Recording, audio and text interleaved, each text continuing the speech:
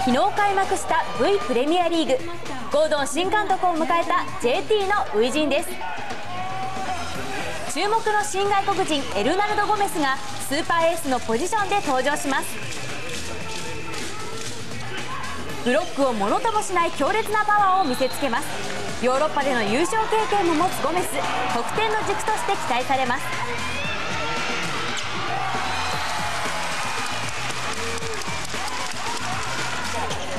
さらに攻撃のニューヒーローでは3年目の小川明が開幕スタメンを勝ち取ります。第4セット、接戦となった終盤、しびれる場面も小川にボールを託しポイントを奪いました。勝負強さを持つ若手にこれからも注目です。ルーキーながら開幕に登場したのはセッターの井上俊介。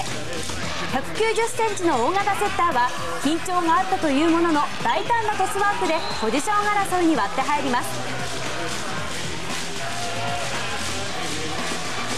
加藤徳元らベテランがこれに加わり、開幕黒星も攻撃面での層の厚さを感じさせました。 V リーグ長いですし、小川の体力がどこまで持つかは心配ですけど、僕らは若手に負けないで徳本や僕がサポートしていきたいと思います。今日はサントリーとフルセットの末逆転で初白星。開幕シリーズは1勝1敗です。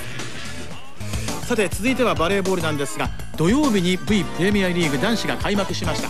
JT サンダーズは開幕戦こそ落としたものの、昨日の試合で強豪サントリーを破りました。ハンドボールと続けてご覧いただきましょ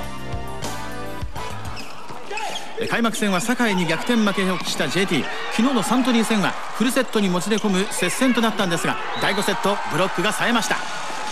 センター宮下、そして同じくセンターこちらは町野、相手エースをシャットアウトします。最後のセンター町野が速攻を決めて新生ゴードン JT 初勝利。去年3位の強豪リーグ戦10連敗中だったんですね。サントリーからの大きな白星となりました。